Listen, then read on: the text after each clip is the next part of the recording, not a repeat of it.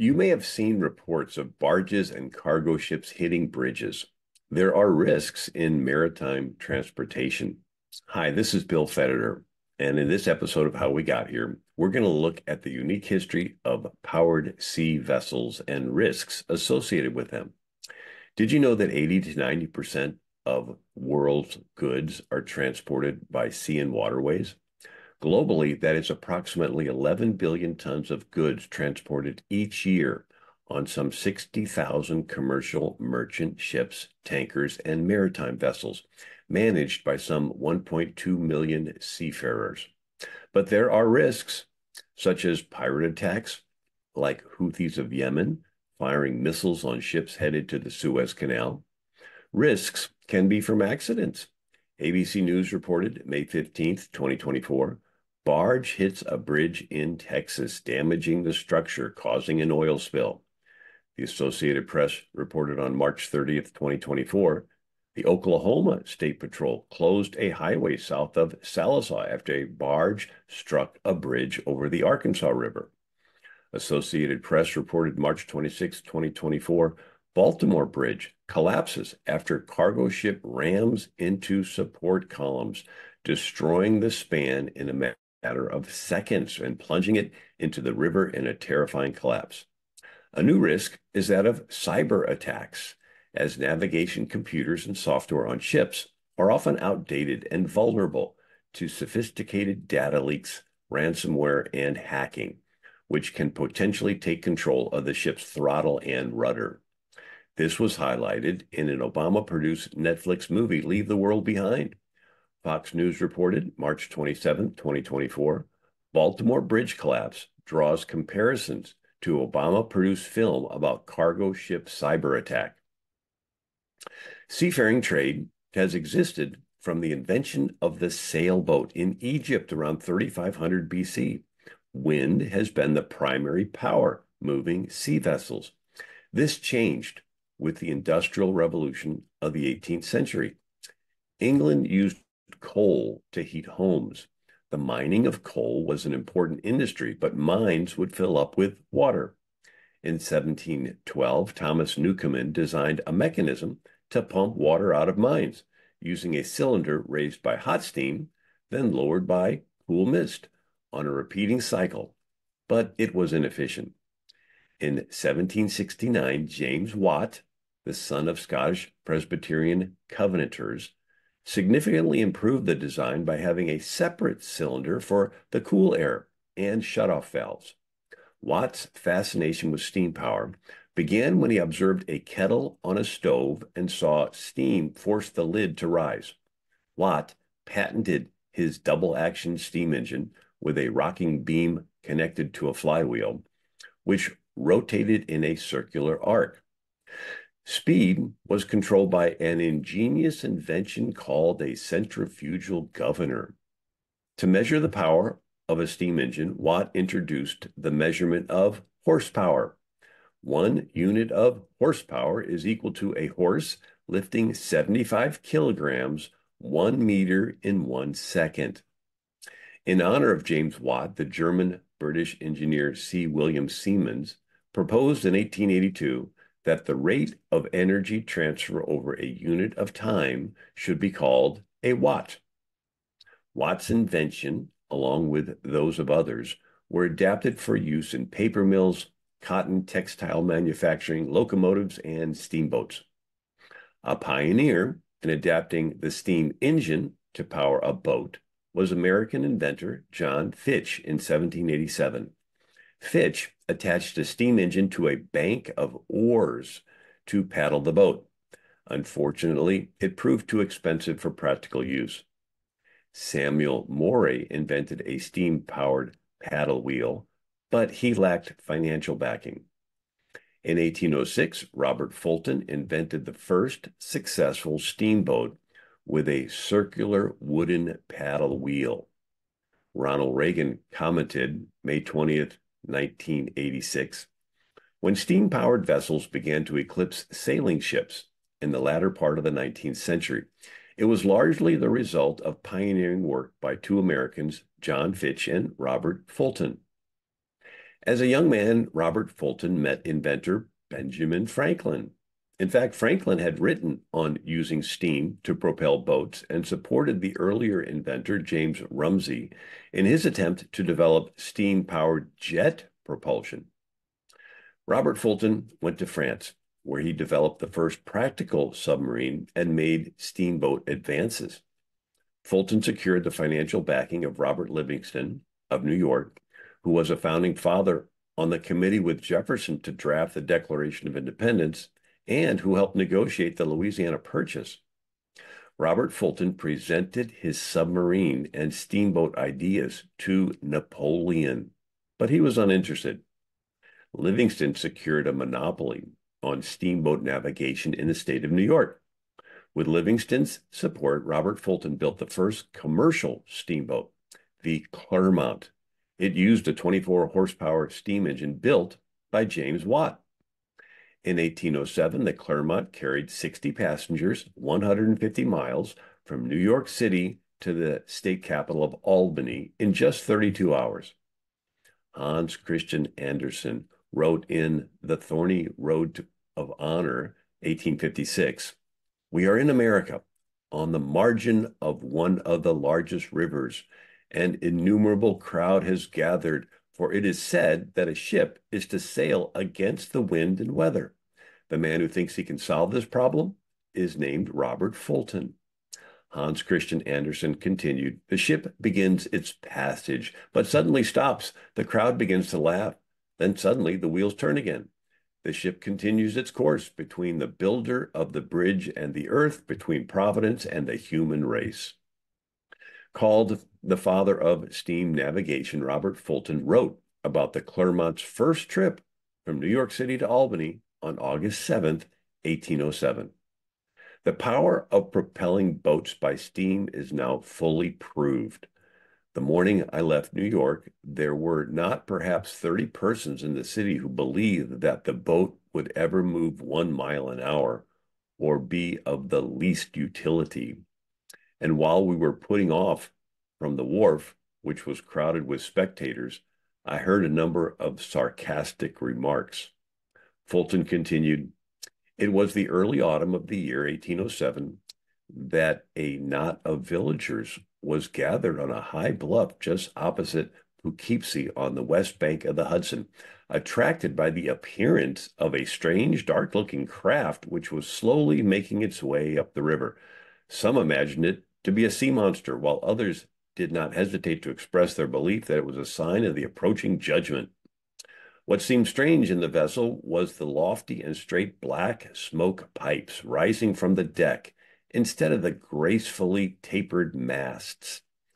The working beam and pistons and the slow turning and the splashing of the huge and naked paddle wheels met the astonished gaze.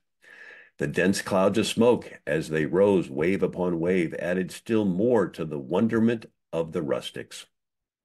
When the War of 1812 broke out with Britain, Fulton designed a military steamboat, but the war ended February 17th, 1815, before it was put into use. Fulton died a week later at the age of 49. His statue was placed in the U.S. Capitol Statuary Hall by the state of Pennsylvania in 1889. Reagan stated, June 11th, 1981, "The future has always looked bleak till people with brains and faith found a way to make it better. People like Robert Fulton." 2 years after Fulton's steamboat, Colonel John Stevens launched a low-pressure side-wheel steamboat in 1809, which was the first steamboat to sail on the open ocean. On May 22nd, 1819, the SS Savannah, a hybrid sailing ship side-wheel steamer, left Savannah, Georgia, and 25 days later arrived in Liverpool, England, completing the first transatlantic voyage by steamship. In 1836, Swedish inventor John Ericsson was living in England. He invented and patented a screw propeller, which was a significant improvement over the paddle wheel for steamship propulsion. propellers were also less vulnerable to being damaged in battle. Ericsson demonstrated his propeller-driven steamship to the British Navy, but they passed on it, choosing an invention by Francis Petit Smith. But Britain's loss was America's gain. In 1839, the U.S. Navy captain Robert Stockton, whose grandfather signed the Declaration of Independence, invited John Ericsson to come to America. Stockton was known for being the first naval officer to act against the slave trade and for helping to found Liberia. Once in America, John Ericsson designed the sloop USS Princeton with its twin steam-driven screw propellers completely submerged underwater at the rear of the boat. The USS Princeton was launched in 1843 and won speed trials over steam paddle boats, making it the fastest steamer afloat. Unfortunately, during a demonstration in 1844, a faulty cannon exploded, killing the Secretary of the Navy and the Secretary of State. Providentially, President John Tyler was safely below deck. In 1845, 9 years after the Battle of the Alamo, Robert Stockton served as Navy Commodore during the Mexican-American War. He sailed the USS Princeton to Galveston, Texas, with President James Polk's offer to annex the state for the U.S. Fort Stockton, Texas is named for him. Stockton is most remembered for sailing a fleet in 1846 to California on his flagship USS Congress. He captured California and sent word by land back to Washington, D.C., carried by Kit Carson. Stockton, California is named for him. John Ericsson continued making naval innovations, such as a boilerless hot air caloric engine, modified from Reverend Robert Sterling's engine. Ericsson launched a submarine boat, the first self-propelled torpedo and the first torpedo boat. He presented a design for an ironclad armored battleship to France's Napoleon III in 1854, but he did not pursue it.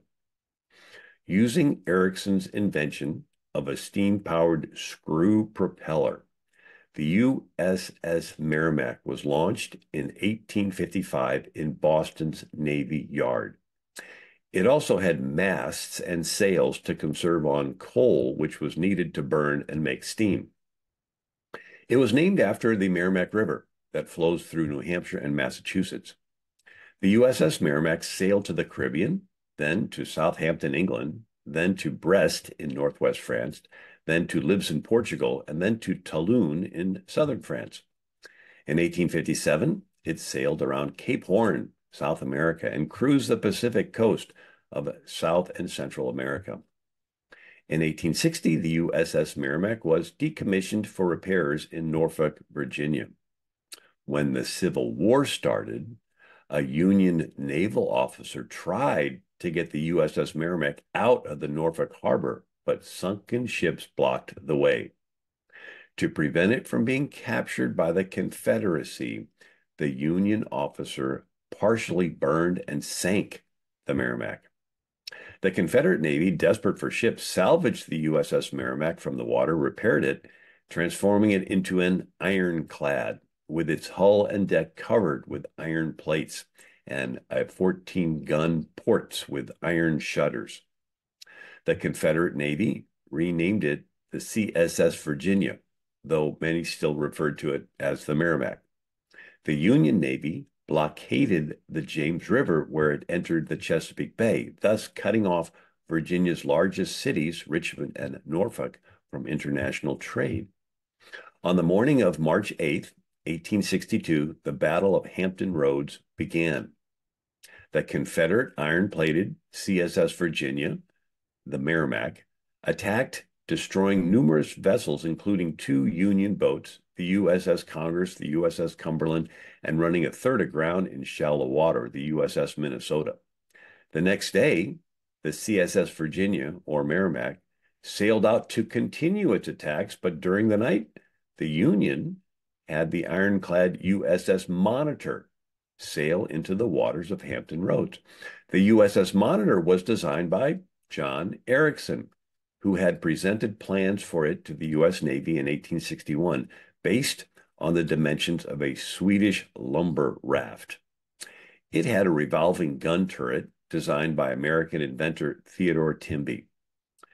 Dedicating a memorial to John Erickson 1 block south of the Lincoln Memorial in Washington, D.C., President Calvin Coolidge stated May 29, 1926, the Confederate ironclad Merrimac began a work of destruction among 16 Federal vessels carrying 298 guns. When the ironclad Merrimac went out on the morning of March 9th to complete its work of destruction, it was at once surprised and challenged by this new and extraordinary naval innovation. After a battle lasting 4 hours, in which the Monitor suffered no material damage, the Merrimac, badly crippled, withdrew, never to venture out again. The London Times stated that the day before the battle, England had 149 first-class warships. The day after, she had but 2, and they were iron-plated only amidship. Naval warfare had been revolutionized. Coolidge continued his dedication of the John Erickson Memorial with 5,000 people assembled, including Sweden's Crown Prince, Gustav Adolf. We assemble here today to do reverence to the memory of a great son of Sweden, John Erickson. We honor him most of all because we can truly say that he was a great American. When offered payment for designing the Monitor, John Erickson, who had a particular horror of slavery, replied to a U.S. Senator in 1882, "Nothing could induce me to accept any remuneration from the United States for the Monitor. It was my contribution to the glorious cause, the glorious Union cause, which freed 4 million bondsmen." In Battery Park, New York, a bronze portrait of John Erickson was dedicated in 1893 and a statue in 1903 with the plaque, "The City of New York erects this statue to the memory of a citizen whose genius has contributed to the greatness of the Republic and the progress of the world. John Erickson was born in Langbashitan, Sweden, July 31st, 1803, died New York, March 8th, 1889. Considered one of the greatest mechanical engineers in history, a monument dedicated to him is in Nybrokekaven, Stockholm. The United States issued a postage stamp honoring John Erickson in 1926. A memorial erected to John Erickson and the Monitor in Monsignor Magolic Park in Brooklyn, New York in 1939 stated, "Erected by the people of the state of New York to commemorate the Battle of the Monitor and Merrimac, March 9th, 1862, and in memory of the men of the Monitor and its designer, John Erickson." President Coolidge concluded his tribute to John Erickson. The great mechanical genius wrote to President Lincoln offering to construct a vessel for the destruction of the hostile fleet in Norfolk and for scourging southern rivers and inlets of all craft protecting southern batteries.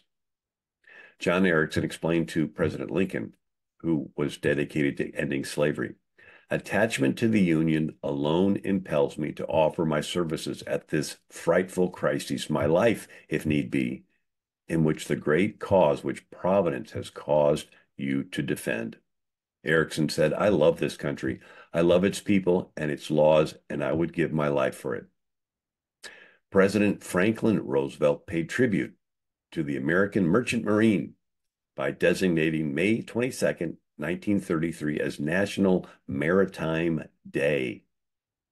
On National Maritime Day in Washington, D.C., 2012, Reverend Canon James D. Von Driel, Vice President of the North American Maritime Ministry Association, stated, "I'm honored once again to make a presentation at the observance of the 2012 National Maritime Day.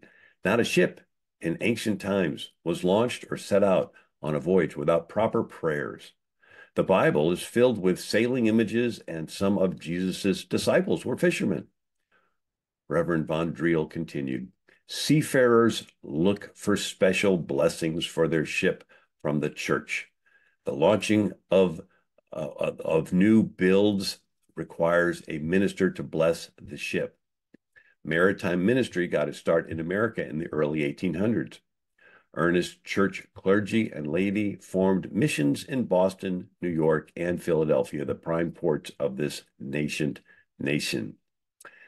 Their prime concerns were the religious, moral, and physical well-being of the seafarers. Well, I hope you've enjoyed this episode of How We Got Here on Maritime History.